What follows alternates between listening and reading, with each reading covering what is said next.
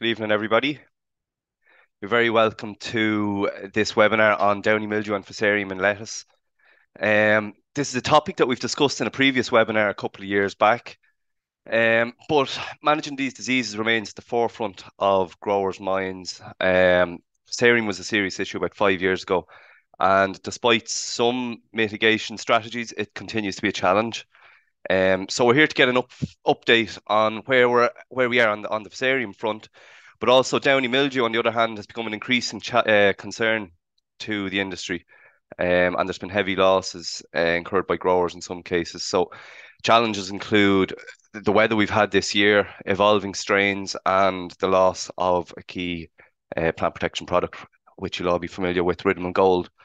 So before we get into that, though, I'm just going to share some housekeeping slides that many of you might be familiar with, but we'll just run through them anyway. Okay, so in case you aren't familiar with these webinars, you're all on mute. You can see us and hear us, hopefully, but we cannot see or hear you. So we do rely on your engagement through the Q&A function there that's just at the bottom of your screens. The webinar is being recorded for anybody who wants to look back on what you hear this evening, or if you know somebody that wasn't able to make it tonight, it'll be available on the website in the next week or so. And this webinar, you can also sign up for IASIS points. And there's an IASIS, a link to enter your details and sign up for IASIS points in the chat, which is also available at the bottom of your screen. That link will be there for the remainder of the webinar. So enter your details there. We will probably excuse me, we'll probably run till about 8 or 8:15. We'll see how we go, depending on engagement. So again, make sure you get your questions in and take advantage of the opportunity to ask as many questions as you can this evening. So with that out of the way, we are, I suppose, having said all of what we said about the challenges, we're here to look forward at solutions that are out there, and we're very lucky to be joined by two experts tonight.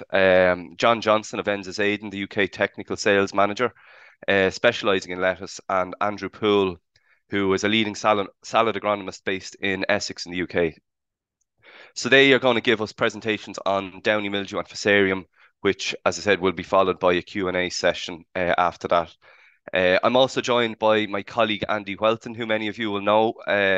Andy's up there, and he's a specialised advisor based down in the south and southwest, covering across vegetable crops, but ornamentals and a range of stuff, Andy, really.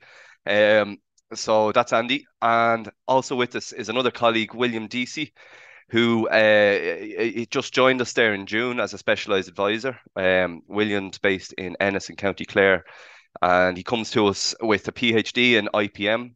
He's also worked as an agronomist in Scotland, and before he joined us, he was working with the Irish Organics Association. So we're delighted to have William join the team as well. So on that, before we get into our speakers, William's going to just run through a quick poll, which we asked for your participation and your engagement, just to tee it up. So I'll hand over there to you, William. Thank you.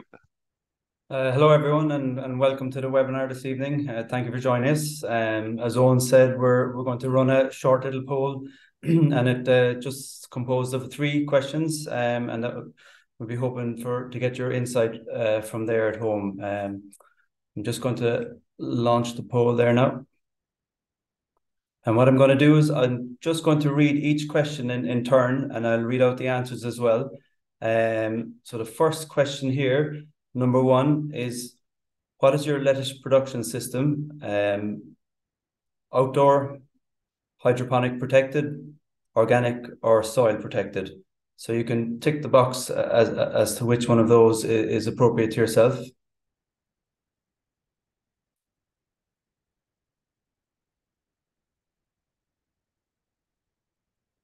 Very good. I'll just move on to question 2, and this is a yes/no answer as such. So the question is, do you use decision support and or crop monitoring tools such as soil probes or moisture sensors or weather sensors? So you can choose yes or no there.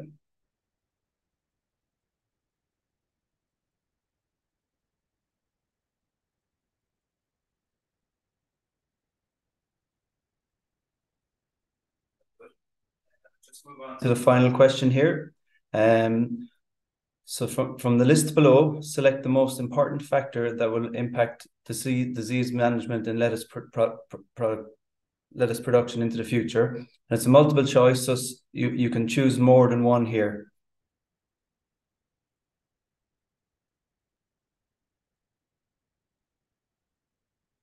I think we're more or less there on this, I'd say. And if for anybody who's thinking about it, you can still add an answer in the last few seconds here before we close it. So there's a few late ones coming in. So okay, we'll wrap it up there. So I'm just going to end the poll, and we'll have a look at the results. So for question one, what is your lettuce production system? 75% of you are growing in protected soil crops. 42% outdoor. Tonight we don't have a hydroponic grower, or maybe you missed the deadline there on adding your vote. And we have 70% of who are growing organically. So that's interesting. On to question two, which was how many of you are using decision support or crop monitoring tools and we're looking there at a relatively even split, maybe a bit more in terms of not using decision support, but that's quite interesting in itself as well. 40% of you are using decision support, and maybe later on in the discussion or in the Q&A we'll maybe establish which ones are what you're using. And the final answers to the final question on what factors you see as important into the future. Certainly, availability of disease-resistant varieties is a big one here for you, and availability of plant protection products, and also when you look down here, the actual environmental control of that's a big one as well, and irrigation rotation and planting density coming in there. So some interesting results. So with that, I'll pass over to Owen again, and he'll introduce the presentation. Thanks, William. Thanks very much, and thanks everybody for your participation in that. And I suppose the answer there on the third question tees up our next speaker quite nicely in terms of varieties. John Johnson has been with Enza Zaden for 10.5 years. He heads up the iceberg, romaine, and glasshouse lettuce in the UK. He's part of the global team with Enza in terms of their road to digital, and this involves assessing trials remotely on digital devices.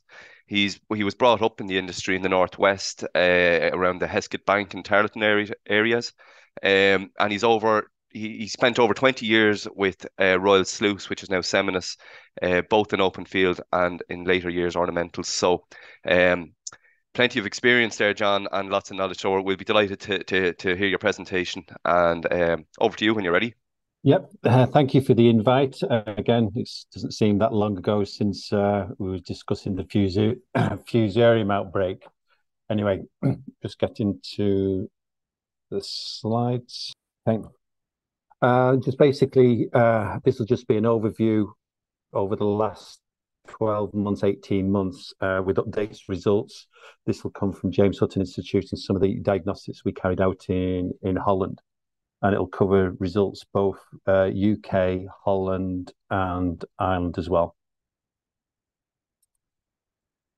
So just a quick overview. The present numbers are 38, 39, and 40, which gives basically, we've reviewed that now, it's 29 to 40. Now, who nominates these? It's IBAPT. Now, it's just to give an overview of how we get to the nominations of the strains.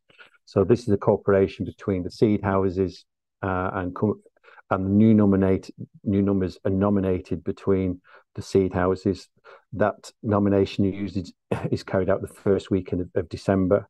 And some of those discussions were carried out last week regarding, which I'll come on to a later time, with the new numbers that have perceived with the outbreaks in this last 12 months.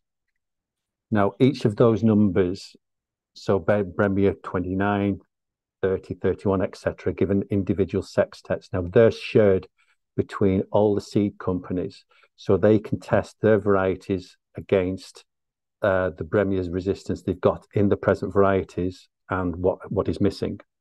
So that's how we come to nominate, the last three numbers, which was 12 months ago, which were the 38, 39, and 40. Now, the spread of those new numbers was first appeared in early part of Spain in 2022, as you can see, and the latter part in the rest of Europe in 2022. So you can see the red dots. So they were in Spain, all across mainland Europe, and then within Ireland, the northwest of the UK, and the southern part of the UK. Now, if we go the ones with circulated with no fill, they were then outbreaks in 22 and 23. They were on the middle of the UK and the eastern part of the UK. And what is interesting, we've not really had any severe outbreaks in Scotland, but that's, there's only one particular large grower in Scotland, that's kettle produce. They have had some outbreaks, but not to the extent that we've had both in Ireland, UK, mainland Europe, and Spain. So that's how basically the correlation of these last outbreaks, the 39 to 40, and the present 40 plus and plus that are coming about.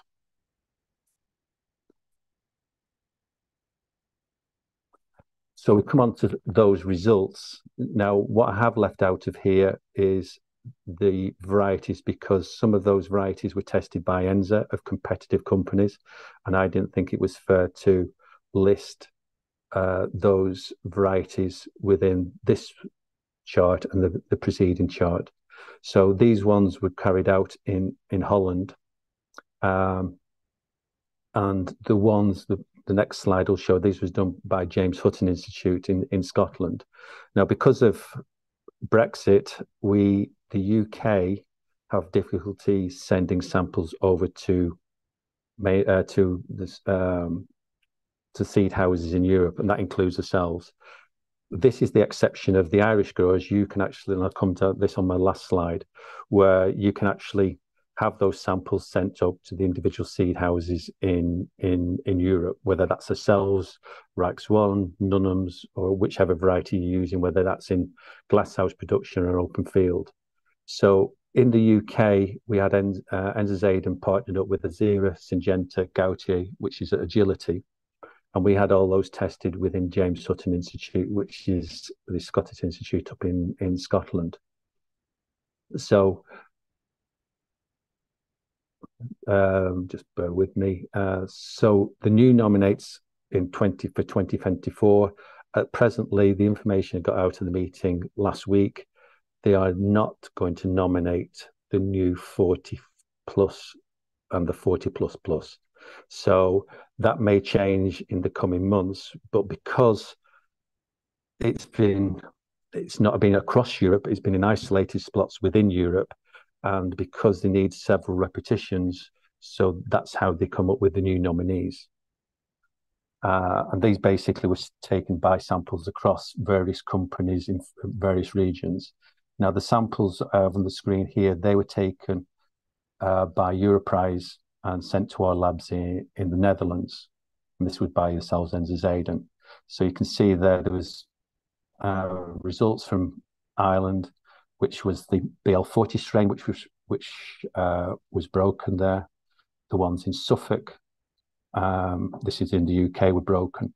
Now, the bottom one, which is the interesting one, this came out of Ireland. So you see the resistant strains there. You had 29, 30, 33 to 35, 37, 38, and 40. Wasn't broken by 40, but a preceding 27. So it was Bremia 27, which by recollection, I think was quite heavily an outbreak in the northwest of the UK and Ireland in preceding years.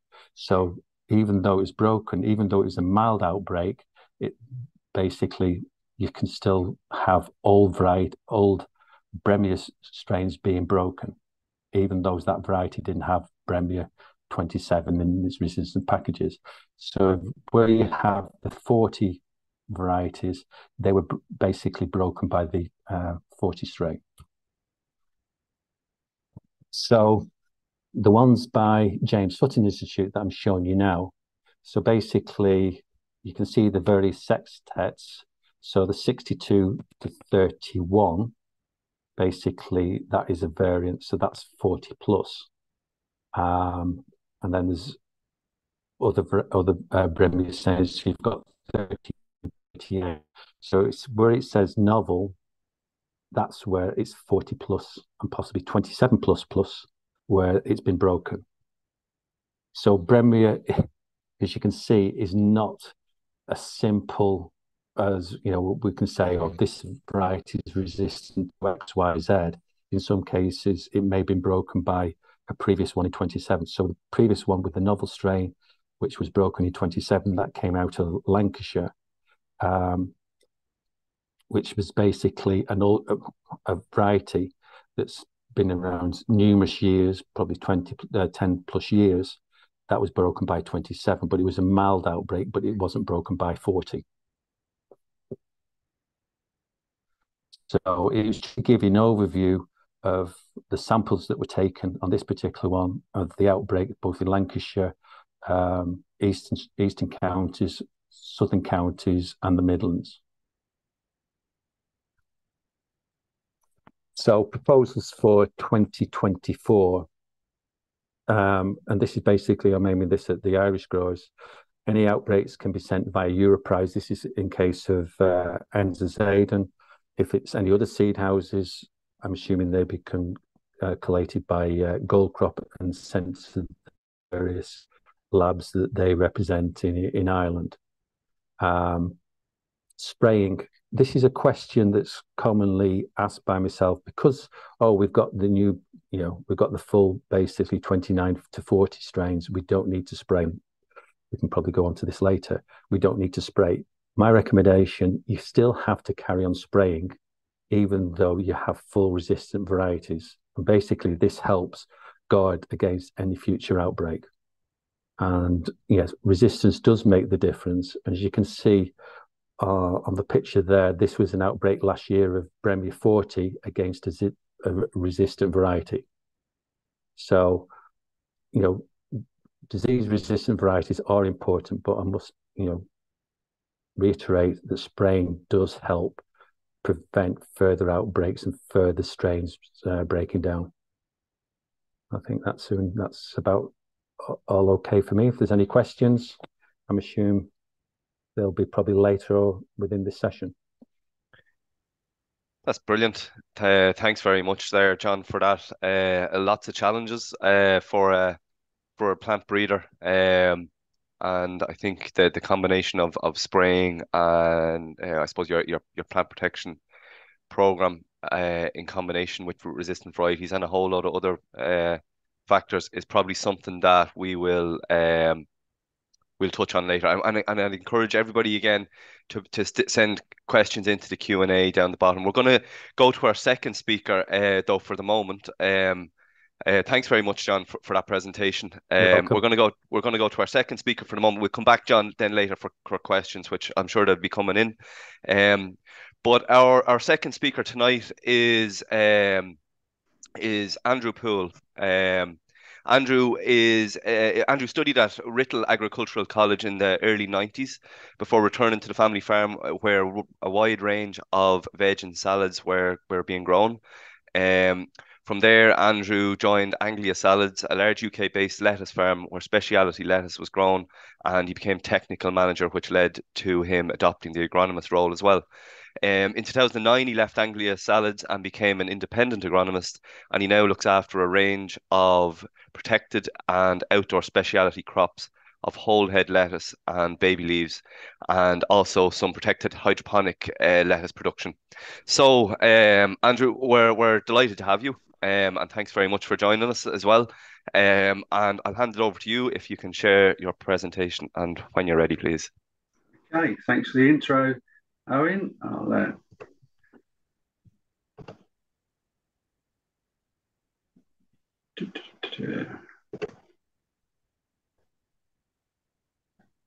right. Hopefully you can see that That's perfect, Andrew. Thanks. now. Yeah, super job. Okay, so good evening, everybody. I'm Andrew Poole. I'm an independent agronomist. We're not moving on screens. Sorry. It's not moving on for you, Andrew, isn't it? No, at the moment. Do you want to try to stop sharing and reshare possibly? Yeah, shall I do it again? Yeah, No problem. sorry. The joys of webinars. No bother. Yes, that one. Share. Okay, let's get rid of that. And no, it's not moving on. Just Okay. maybe try one more time, Andrew. But if you go out and just check the PowerPoint, that it's not something that you've shared before. It's the original PowerPoint. Sometimes that does happen. Okay.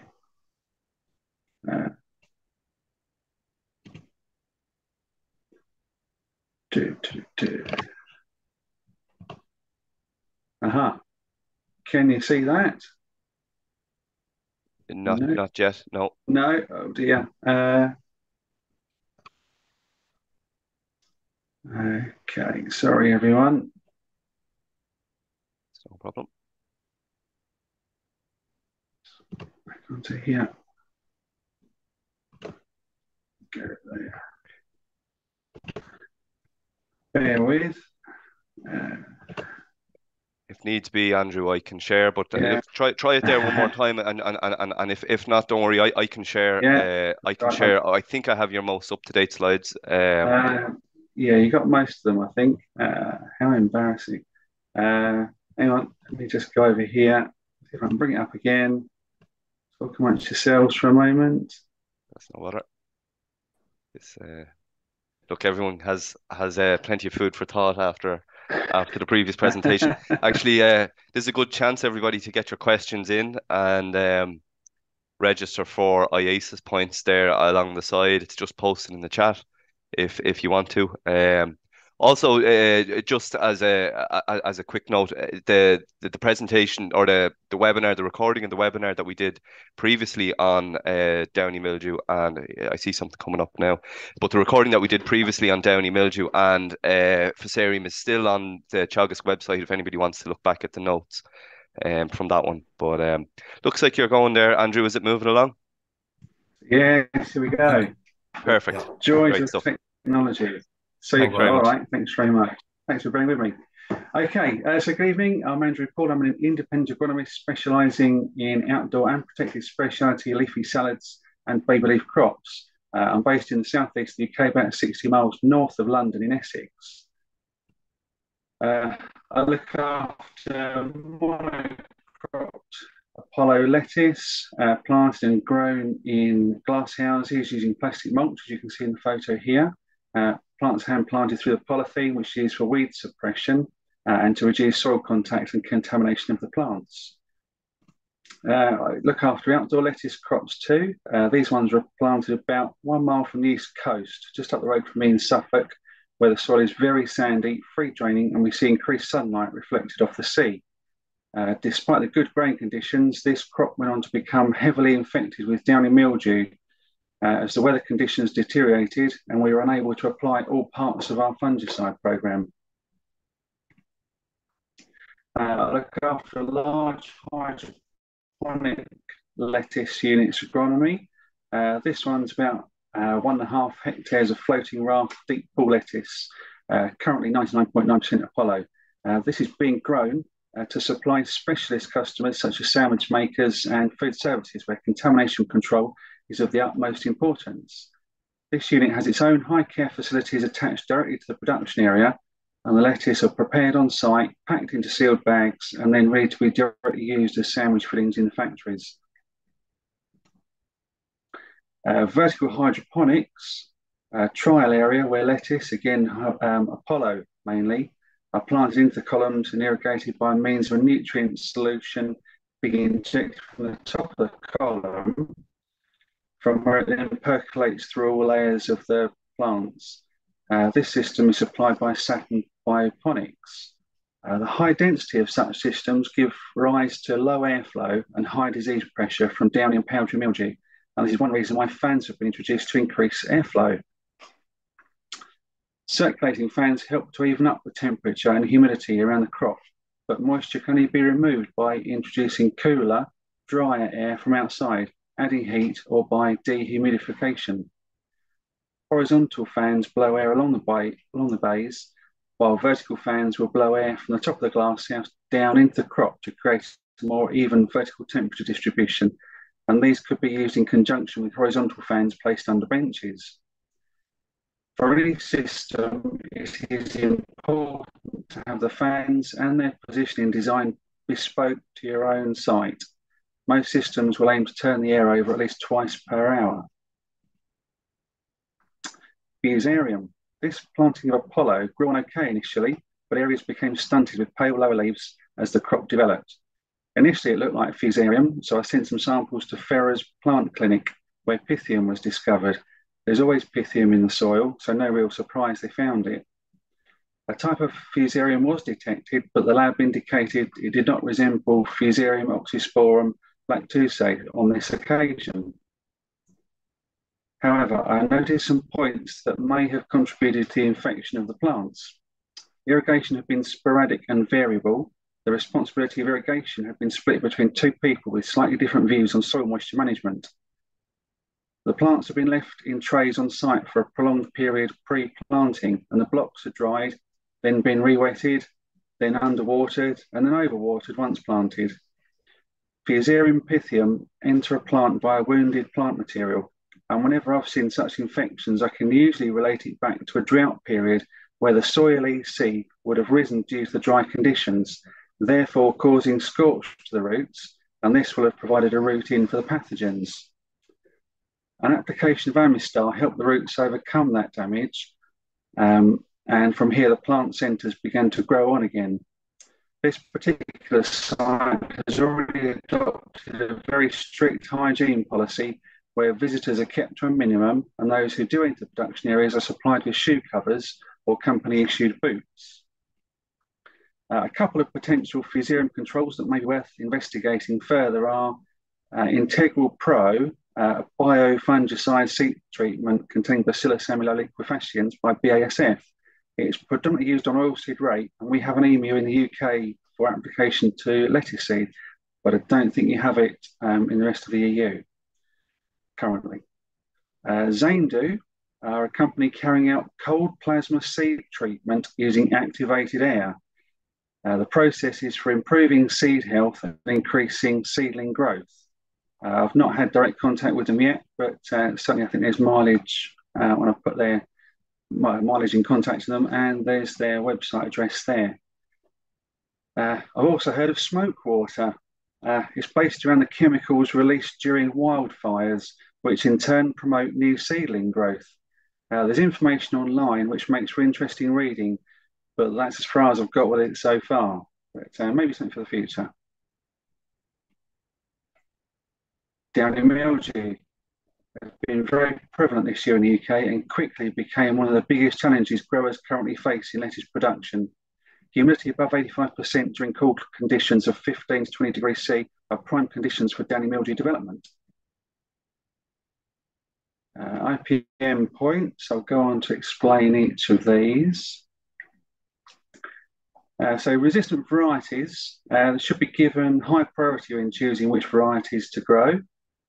Be prepared to trial varieties and repeat the trials throughout the season to see when they perform the best in your own requirements. Controlling the environment, soil. Allow good drainage to prevent anaerobic conditions. Irrigation. There are decision support systems available which can be tailor-made to include different sensors that monitor the soil moisture at different depths, as well as monitor the environment and the crop itself too. Soil moisture sense. have a wealth of experience and provide such tailor-made sensors, and growers here are using their services across the UK. I understand they also cover the Republic of Ireland. I can forward some details to Owen to send around. I've got a presentation from Soil Moisture Centre which might be interesting for you to have a look at. I've had experience with the Zensi system, which is now available from Fargrow. It's very adaptable with lots of different options and widgets to choose from, and gives a good overview of the climate across the nursery. This opens up another level of insight into the crop's environment and the crop itself, and there are options to make notes, take photos, build up a detailed picture of how the crop is performing. Fargrow's advisors have a good understanding of grain crops and will be able to help you navigate around the Zensi system so as you get the best information out of it that relates to your own growing system. A grower can then build on this information in order to continually fine-tune the growing operation. I must say I'm not paid by Soil Moisture Sense or Zensi and Fargrow. These are just my own experiences. Airflow. Airflow to reduce humidity. Aim to clear condensation quickly in the morning by using some of the residual heat inside the structure coupled to venting. Generally, I only see frost protection being employed in lettuce production, with heaters coming on in the early morning as temperatures dip as the sun rises. Growers use this residual heat to clear the condensation once the structure warms through the morning by cracking open the vents. They then close the vents down later in the day once the humidity has dropped in order to trap some of the sun's warmth before nightfall. Hygiene is of great importance. Carrying over disease on crop remains is a sure way of infecting subsequent crops, so destroy or remove crop residues as soon as possible after harvest. Keep weeds well controlled and sanitize machinery when travelling between sites. Soil sterilising. Steam sterilising is effective at reducing soil-borne pathogens such as Fusarium, and where crop residues remain, it helps reduce the green bridge of disease carryover. Weed seed viability is reduced too. Calcium cyanamide is used by some growers to suppress weeds and also sterilise soil-borne issues. It has specific application and following crop timings, so ensure these are adhered to for best results, or it can negatively impact the following crop. Because sterilising is non-selective, it's useful to repopulate the soil with beneficial microbes in order to competitively exclude soil-borne pathogens. And this can be done with such products as Serenade ASO or Trianum, for example. Nutrition. Know what's in your soils by soil sampling and analyse at the same time every year. RB209 guidelines are a good place to aim for, although there are more detailed analysis available from specialist companies now. Often agrochem companies are now offering these along with individual interpretation. I don't associate any specific nutrient deficiency with Downy mildew, but I do aim for a fit plant I've mentioned here, which can be assessed through leaf nutrient analysis. I take leaf samples throughout the year, say every couple of months, just before harvest, to check the offtake by the crop and also check for any deficiencies that might be manifesting. An example of how I've trended soil analysis results over time. In particular, you'll see CF down the bottom right refers to conductivity or salts in the soil. And this is something we've tried to reduce over time in order to reduce the potential for high salt levels, which can scorch roots during dry periods. Adjusting the fertiliser programme and flushing the soil with irrigation between crops helped in this example. Reducing the soil conductivity, if it's high, then reduces the potential for root scorch, as I mentioned previously. Fertiliser and nutrition. Blends of nutrients or straights are applied pre-planting in response to soil analysis results, with blends made up for bigger areas or straights used in smaller units.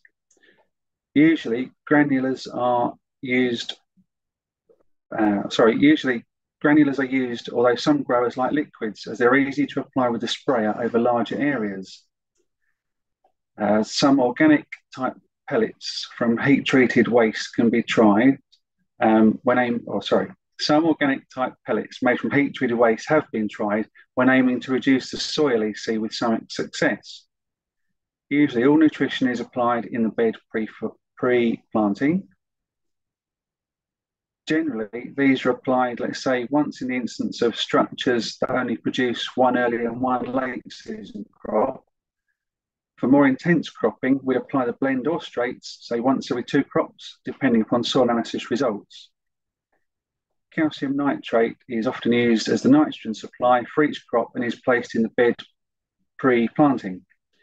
There may be an argument for top dressing of calcium nitrate half to 3/4 of the way through a crop's life, particularly on sandy soil, to ensure the nitrogen doesn't run out just before harvest. Fungicide programs.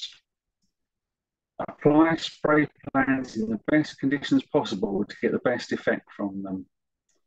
Amistar is a good start to a fungicide program, but there's a maximum amount of azoxystrobin permitted per hectare per year, so I tend to keep it for the first and last of the protected plantings.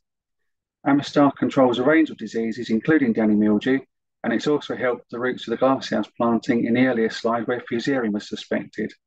Apply as soon after planting as possible. Now, Arondis Plus is now approved in the UK for outdoor plantings, but it's not in the EU so far.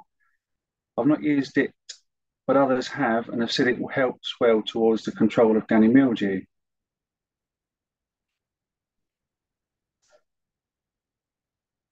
This is an example of a fairly full winter spray program using UK approvals. Fairly self-explanatory, I hope, but don't worry about copying it all down, as I'll send Owen a copy of my presentation, which you're happy to have. Looking at this program, I understand you don't have Fubol or Ridimil Gold anymore, so I'd consider applying Infinito instead. Instead of Mark 850 lambda cyhalothrin, I'd use Decis Protec, which I can't use in the UK, but only apply if there are actually caterpillar aphid present. It's difficult to give a prescriptive program as timings are always different, but I usually aim to apply the majority of this type of program for winter production, carrying out applications every 7 to 10 days, weather permitting. For example, in very cold conditions, if the crop has stopped growing, I hold off of all applications until a suitable spray window comes along. Thinking about water rates, I aim for about 350 litres per hectare in most instances, unless the label says use more. Often the water rate is dictated by the application equipment and operator, if being applied through handheld apparatus. So sometimes the lowest we can aim for is 600 to 700 litres per hectare in practice, but essentially go as low as possible with a view to getting good coverage and for the product to dry on the leaf before nightfall.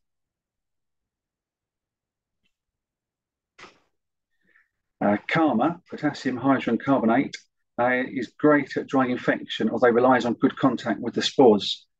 In some crops, say wild rocket, for example, where Downy mildew pressure is very high in the late summer into autumn, I apply Karma, say 3 to 4 days after the main fungicide applications in order to reduce spores before I see them, especially when in a structure that has sequential crops planted next to each other or at different growth stages. I then repeat the Karma application at 7-day intervals, and this could be done when Downy mildew is getting a hold in a lettuce planting too. This is an example of a protected summer spray program. As with the winter program, this type of schedule will be adopted and applied on an approximate 7-day interval basis. Lunar Sensation is relatively new in the UK and is good against powdery mildew. In its absence, I'll be applying Bacillus products such as Amylo-X and also sulfur, which I'll come on to in a minute. You'll see I have Serenade ASO in here, and I do alternate this with Amylo-X, and Tegro could be used instead or as well. I haven't found any one of the Bacillus products to be better than another in my practical experience, but I do avoid mixing them with regular fungicides as these can hinder the Bacillus's survival. Keeping plants fighting fit. The phosphate-containing products of Hortifite and Nutrifite appear to keep the plants in good health and able to resist a degree of disease attack.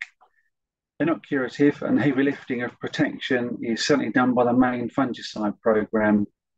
I tend to start applying the phosphates after the other plant protection products have all been applied.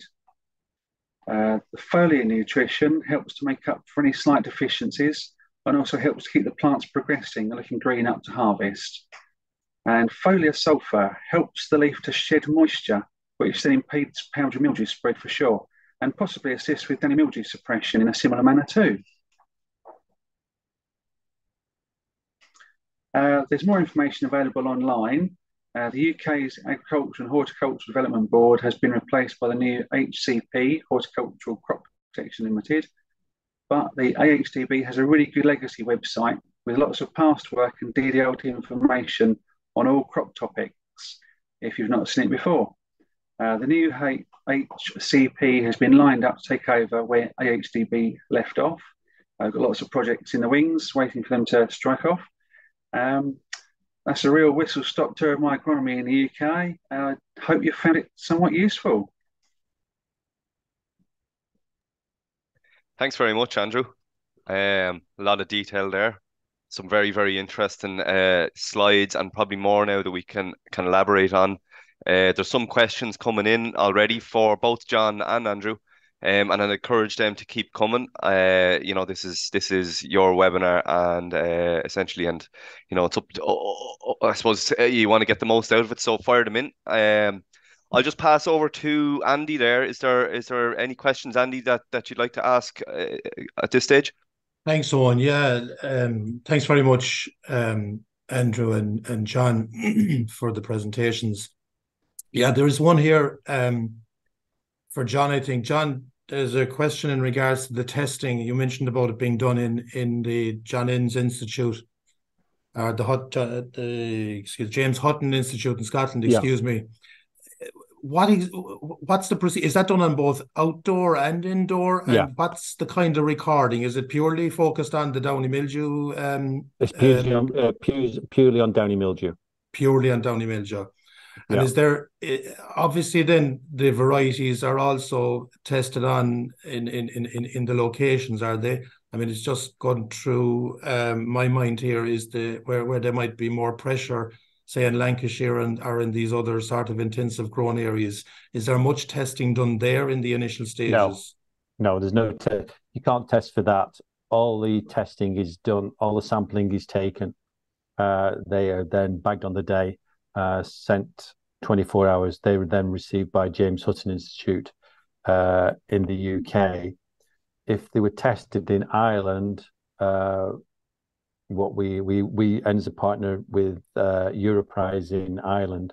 So John Cale, who most of the growers know and yourselves know, he would then take a sample, or the growers would then drop a sample off at Europrise.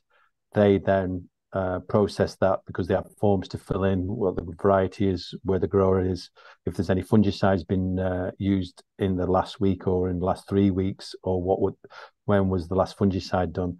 They are then sent to our lab in Enza Zaden in Enkhuizen, and they are tested from there. So it's the same. It's exactly the same test whether it's done in Holland or a James Hutton Institute. But because of the Brexit, that's where we had to find a source in the UK for testing facilities, and they liaise with our path labs in Holland.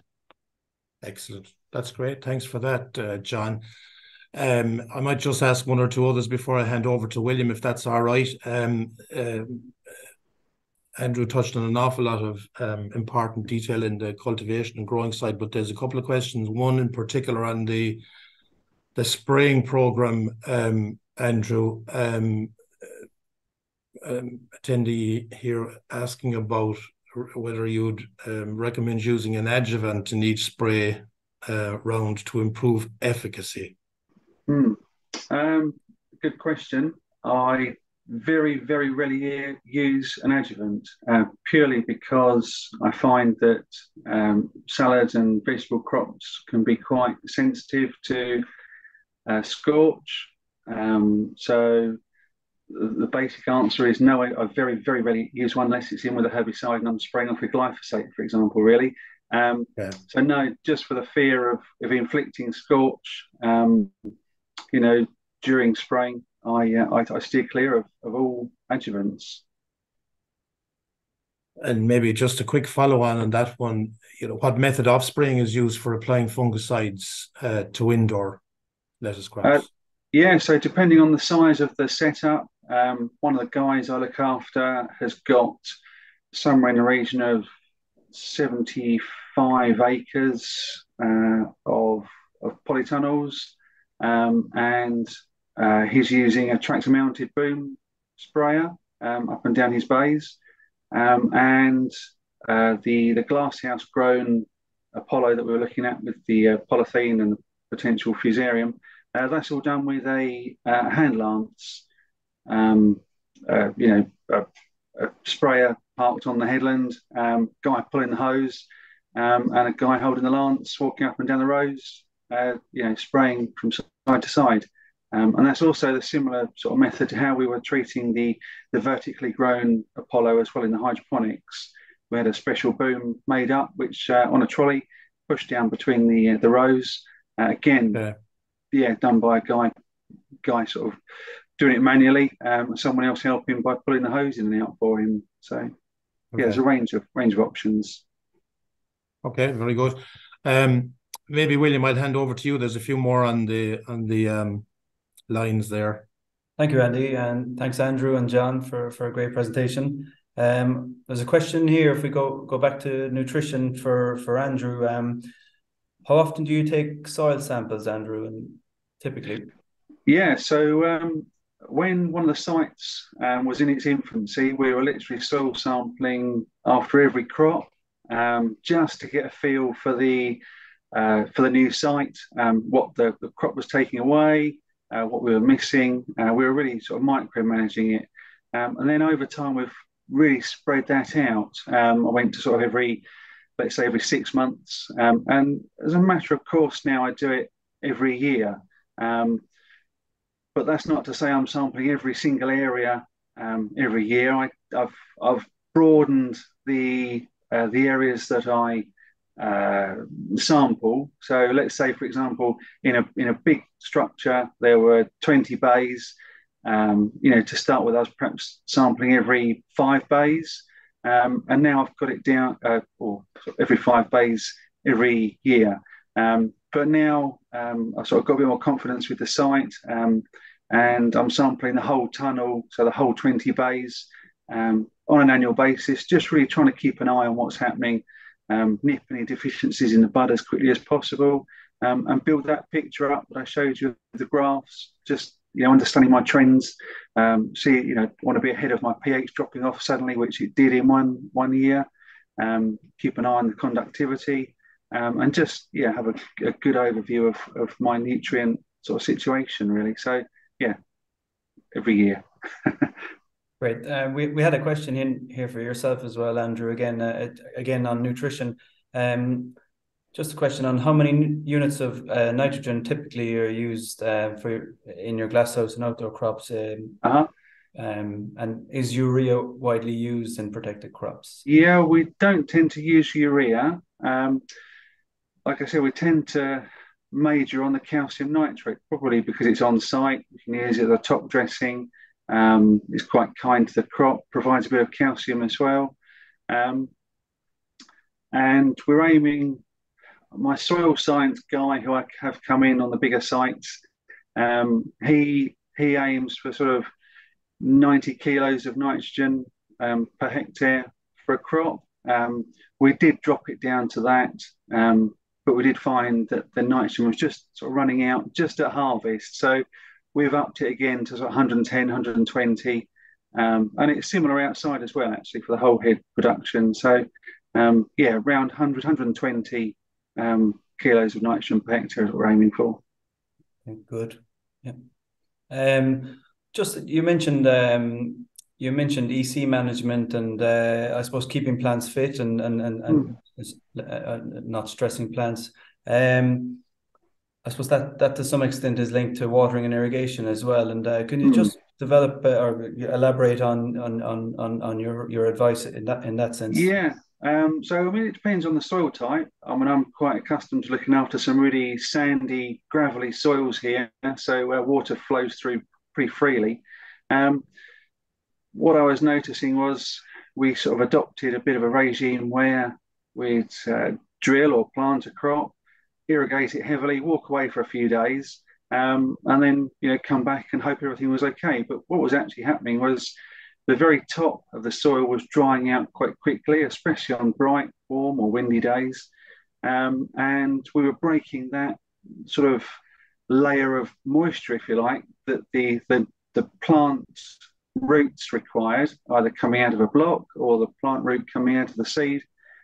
It just wasn't following the moisture fast enough. So we did tend to apply irrigation more frequently in the early days, and then using soil moisture probes from soil moisture sense, we can see where the moisture is in the soil. We're also going out with augers and physically checking the soil and just making sure that the root is always in contact with a bit of moisture. I don't mean flood the soil, of course, but just have a nice moist soil where and then we're not inflicting that scorch on the root. That's something that I picked up on a few years ago. We were uh, desperately trying to apply as many fungicides as we could early on. As soon as the seedlings were coming out, we were drying the soil back so we could drive through with the sprayer. And in fact, we were our own worst enemies. We were drying back the soil. The EC was shooting up in the root zone. We were scorching the root. Pythium was getting in Phytophthora. And yeah, we were really sort of, like I say, our own worst enemies. So we stand back with the fungicides a bit more now. Irrigate little and often to start with. Keep that top, few centimeters moist until the roots are out, and then we start to increase the volumes over time.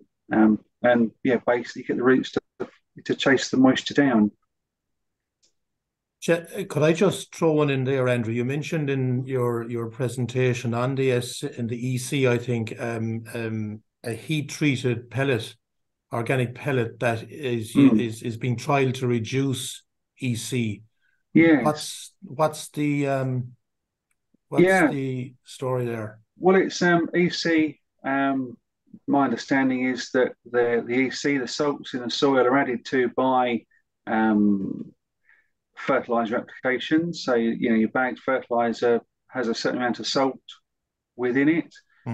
Whereas we were thinking that the organic fertilizer, made up of pellets of different waste streams that are added to it, to make these pellets, they haven't got the salt content in them. And we've seen the EC drop since adopting those. Okay, that's interesting. Yeah. And can I just ask one final one before handing back to you there, Owen? You mentioned about the leaf sampling, Andrew, as part of the kind of management in terms of nutrition. Like, do you have benchmark data or values that you compare and contrast to in terms of winter or summer and winter crops? Yeah, I mean, luckily I use NRM laboratories in the UK, and it's quite a straightforward process. I take some leaves, stick them in a bag, send them in the post, and they come back with a pre-populated graph, which shows the target nutrient indexes that particular crop should have in it. But I mean, I've also over time done similar to the soil sampling. Really, I've kind of tailored it a little bit to my own requirements as well. So if I've seen a crop growing really well, I've noted what's in the leaf, and then borne that in mind when I've compared it with the NRM laboratory analysis. So I'm using both my own experience and the lab's advice as well. So yeah, good. Thanks, very Andrew. One for John there. John, kind of two questions rolled into one here, if you don't mind. Have we got an over reliance on just a couple of varieties, and is this a risk? And also, what's new, I suppose, in the variety scene? I know there's not other representatives. I don't know whether representatives from other seed houses are present on here. I can, and I'll be quite honest with regards to the 40 plus that is outbreak, well, 40 plus that we can mention because they're not announcing the new strains. From an Enza point of view, we have been stacking genes for a number of years. So with regards to the Bremia strains, if I can take a variety called Coventry, for instance, that's a 20-year-old variety that has 29 to 40 in its armory. But it doesn't mean to say when you've got a severe outbreak, there will be a breakdown of some of those varieties that we've seen this year.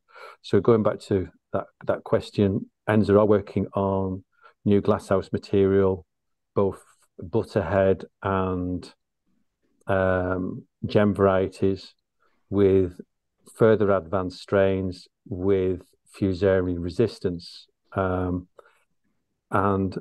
for Enza, how we claim Fusarium resistance, at the moment, there's not collaboration between the seed houses as there are with Bremia. So there's no standard test to say which strain is this Fusarium 1 or 4, which the main prevalent one. One is mainly seen in the southern European parts of Europe. 4 is within the glasshouse. So if we take butterhead glasshouse, Reichs one had 2 or 3 varieties a couple of years ago with Duca, and we have butterhead with regards to Jones. Now, with regards to that has limited Bremia strains, but we are working on new Bremia varieties, which have that Jones strain in it, which has a very strong resistance to Fusarium 4. And we would probably say Jones is probably the major butterhead used within UK and Ireland. And if you look at the UK growers, of all the UK growers, I'd say there's 95% growers that have Fusarium in the soil. I've only know of one grower that doesn't have Fusarium in his soil, but what he's using is using a mixture of, say, Jones, for instance, and standard varieties, say, from Reichs one and Nunhams. This is the summer months where you actually see the severity of the outbreak of Fusarium. If you come to Bremia, the 40 and 38, 39 and 40 and the new pluses, that has caught a lot of seed houses not off guard, but it has caught them unawares. It's come out of the blue, to be honest with you.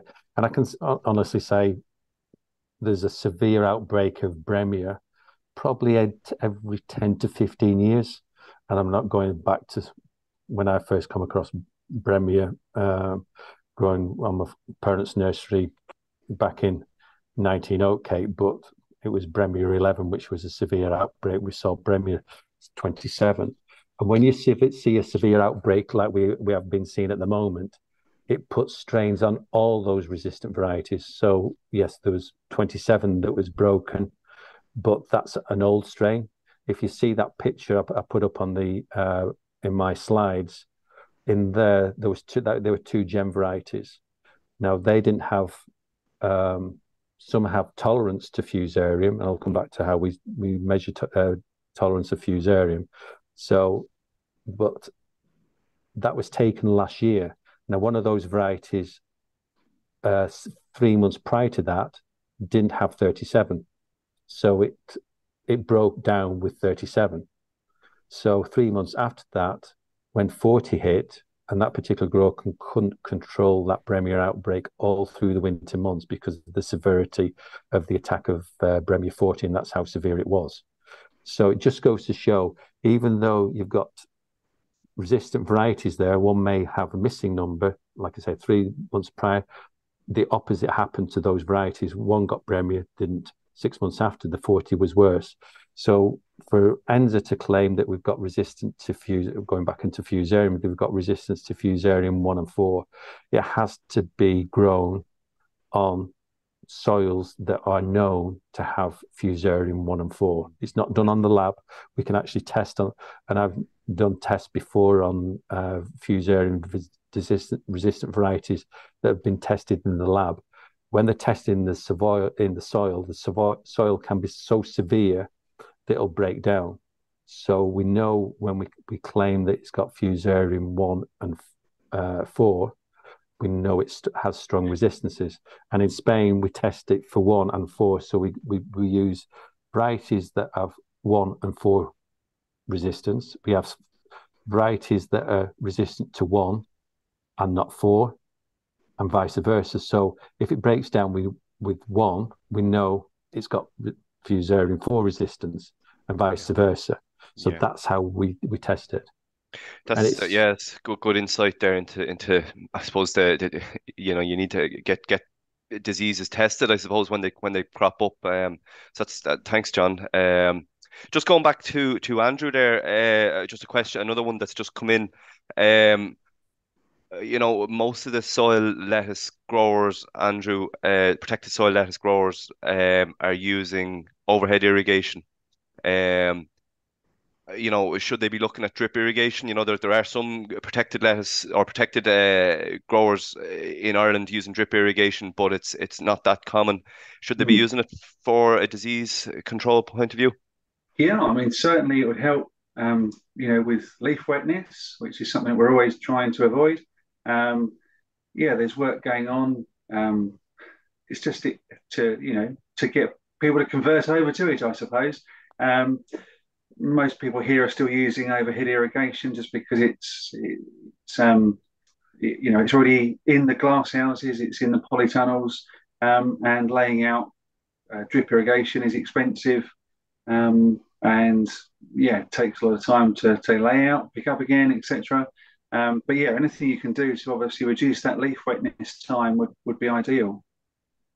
Yeah, yeah. No, that's possibly. Would it be more effective at the shoulders of the season, or you know, for winter crops where, you know, I suppose in the autumn time where the crop's going in for a longer period, you know, you could maybe justify the labor possibly. But I know you're looking at being set up for both systems in a way. But Yeah. is that something that the UK growers are considering, or is it? I suppose the labor Uh, outweighs it. yeah, I mean, I haven't heard of doing both, to be honest. Not specifically, but yeah, I mean, if you could justify using it in the higher risk periods, and then just using your overhead, you know, in the summer when there's less risk, yeah, why not? Anything to sort of save money, but also to, yeah, save the pressure on the crop from disease infection. So, um, yeah. That's brilliant. Thanks, Andrew. Follow on from that, Andrew, you mentioned there in your talk about that soil moisture sense technology. Like, is that being adopted in a big way by people in the UK growers? And like, how is it, if it is, like, how is it influencing the decisions they make in terms of the programs? Does it have an influence in cutting the interval between applications of fungicides, or what role does it play? It's more of an irrigation management decision. You know, it just supports decision making, I suppose. You know, there are several big growers who are using them. They're, you know, in potato crops, as well as the outdoor lettuce. We're using them on indoor baby leaves, outdoor baby leaves. Yeah, it's just a decision support tool, really. I mean, you know, some of these big companies, they haven't got quite the experienced growers on site that, you know, we might have had maybe 20 or 30 years ago, perhaps. So it's just something to help the guys decide on when and if they need to irrigate, and sort of prioritizing, I suppose, when they're going around with big irrigation reels. Sometimes it's difficult to decide where to go to first. So it's just something that helps prioritize and schedule the irrigation a bit more efficiently, really. All costs money, doesn't it, to pump water around a farm? So If we can avoid one application, it all helps at the end of the day. As for scheduling, fungicides, I tend to work more with the harvest side of farms. So, we work to the harvest date, get our fungicides on with relation to, when the harvest manager wants to cut his crop, and then the irrigation guys have to work around us. Right. It's important to get the fungicides on, get the protection going, and make sure the crop is free harvest interval wise when the teams come to harvest. Okay. The other one there, sorry, Owen, before I'll hand back to you if you don't mind. The other tool there, that Zensi, the Fargrow tool, again, what's your experience of that with growers? Is it being adopted? Are they using it? Yeah. I saw it when it first came out. There was a company that were promoting it before Fargrow took hold of it. Really good at promoting it. Lots of information to be bamboozled by, really, more than anything, I think. And the grower I knew who took it on, whether it overwhelmed him, I think, perhaps in the end, and then he couldn't see the wood for the trees, really. It's great potential there. It just gives you another layer of knowing what's going on in the crop. You can check your soil moisture deficits, your the environment. It checks the environment, checks for leaf wetness, vapor pressure deficit. There's all sorts of things that you can combine, to give you that extra insight into how the crop's feeling on a day-to-day basis, and perhaps record how a successful crop has done really well. You can then look back and say, we influenced it well by, doing X, Y, Z. But the crop next to it didn't do quite so well. Yeah, we can see why. We can see what the problems were with it. Okay. And I think, like I said, the Fargrow guys, they're often growers or agronomists themselves. They understand growing as well as the technology that the system will bring. So I think there's going to be some good collaboration potentials out there. For Fargrow to come around and speak to growers and actually get them to get the best out of those systems. So, I've seen it used. The grower was a little bit too bamboozled by it, to put it bluntly, and then just couldn't see the benefit of it. But I think it'll come back. I think it'll be up for reigniting it. So. Could I just ask Andrew there? Sorry, just in you had your program up there, which was a very I know it's only an indicative program, really, for the winter and the summer crops, but very interesting all the same. You mentioned Karma at the bottom, which is a product that we have here, probably limited experience using it, but I suppose if I'm a grower with that has got a problem, an issue has crept in, what would you go to dry it up? Is that a product, or there's phosphates there, or are there other chemical approaches or other approaches that you'd look at in an issue, in a serious situation? What do you do? Right. My internet connection is unstable. I'm just getting, so I hope I don't lose you. But I'd go for Karma. It dries up the spores really well. It's got a 7-day application interval, so you've got to apply it and then wait 7 days before applying it again. But in the instance of the rocket I referred to, again, a rocket is a really downy mildew prone crop, and we struggle with control every year. It's the same. I hate growing rocket. But certainly the Karma has added another level to downy mildew control. And as soon as we see mildew start, to appear on the leaves, we're out there with the Karma.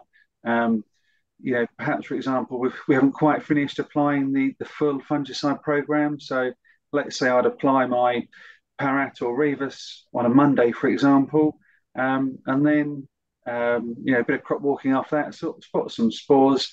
And then I'll be back in there on a Wednesday or a Thursday, perhaps with a Karma, knocking those spores down. before I then carry on with the rest of my program, the following week. I'd like to be able to use it more often. 7 days just about gives us control. I did a little trial where we applied it every 3 to 4 days, and that knocked the spores off the leaves no end. So it's got great potential, but unfortunately our hands are tied as to how many times we can apply it, on a weekly basis. But That's yeah, brilliant. Calmer's my go-to product for drying up drying up a problem. Yeah, that's really, really interesting. I'll just hand you over quickly to William. We're running out of time, but there's questions flying in. A few quick ones there, William. Yeah, just a quick one for John. John, have you an update on your offering for organic seed there and any advancements? We have organic seed of lettuce. And to be honest with you, this has come via a couple of questions that have come out of Europrice today.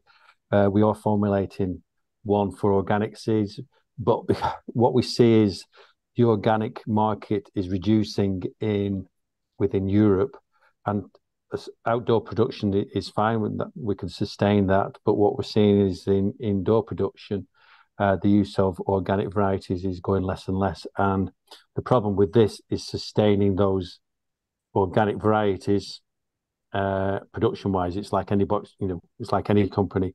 If we don't see any value of that, and mainly it's just due to the organic market reducing, not just within the UK and Ireland, across Europe.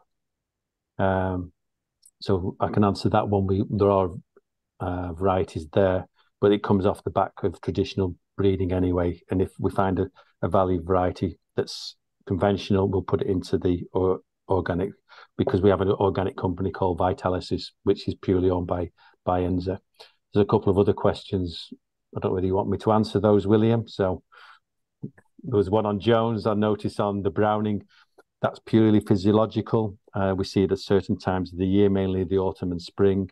And when you get a high temperature at night and you get the sudden intake of nutrients through the soil, basically it's the browning of the vein. Some people call it brown rib, and it's purely physiological. I know it's not pleasant looking on the vein. And this is coming back to Derek Farron on that one. And yes, we see it's just at certain times of year, and some varieties are prone to that. And to be honest with you, going back to Derek on that, I've not seen that on Jones. I've seen it on some of the gem varieties, but not on Jones. And you can see it 1 week, and then it disappears, and then another week it comes back. So we've seen it open field crops as well. So it's a difficult one to control. Some people will put magnesium on. Well, I can't recommend. I'm going by what some growers prevent it by. Some growers water heavily, but then if you water heavily, you've got the sudden intake of nutrients and then burst the cells on the vein itself. I hope that answers Derek's question on that one. And I can probably speak to John Cahill, and we can discuss that when I'm back over in Ireland in the new year. So great, thanks, John. I'll hand you back to Owen. Just, I suppose one final one. We're kind of running out of time, but maybe just one, maybe two more. For Andrew, I suppose. Again, what water volume, Andrew, would you recommend for spraying? Sorry, for fungicide spraying. Yeah, so generally, I'm aiming for, I won't say as low as possible. I like to get good coverage, but I don't like to dilute the product too much. So 350 litres of water per hectare is pretty much my go-to for everything, unless the label states otherwise. There are certain products that stipulate 600. The Crop Pro I referred to as the foliar nutrition, that stipulates 1,000 litres of water to help alleviate scorch under protection. If I'm incorporating a little bit of fungicide at the same time, then I'd go 1,000 litres. The essential thing is to get the crop dry at the end of the day, I've found. So 350 as a standard. Follow the label if it's any more than that. And then often the handheld application equipment, the poor guys can't run quick enough to apply just 350. So sometimes we're having to go to 600 or 700 litres a hectare, just depending on the equipment. So, yeah. But I suppose the key message there is getting your water volume that you're applying with those fungicides, getting the water volume right is important. And just I'll fly to just one last one, and then I think we'll have to wrap up. We're rolling over time here, but to either Andrew or John, what are your thoughts on plant tape or the pot systems instead of soil blocks for lettuce production? I'm quite conversant with those types of machinery. Do you want me to answer that one, Andrew? I don't know whether go for it, John. Yes. So yeah, there's quite use of for indoor production. Can't recommend. If you've got a large enough greenhouse to put a plant tape machine into a greenhouse, then it will be useful. But I think both systems are in their infancy. Plant tape is used quite a lot out in open field production, not in glasshouse production. I could see an advantage both for, mainly this is coming from peat free. On the pot system, that could be adapted for glasshouse production as well as open field production. Most of the research and the trials that are being done on pot systems are in open field and not on glasshouse production. Pots is not a new system because it's been widely used in the ornamental industry for 30 plus years. And now it's being adapted purely because of the peat-free issue coming into operation. So several growers on several crops are using plant tapes in the UK as well as in Ireland. And then pot systems, it's being trialled with several growers this year with one plant raising nursery. I believe his Hillgate has got a sowing line dedicated to pots. But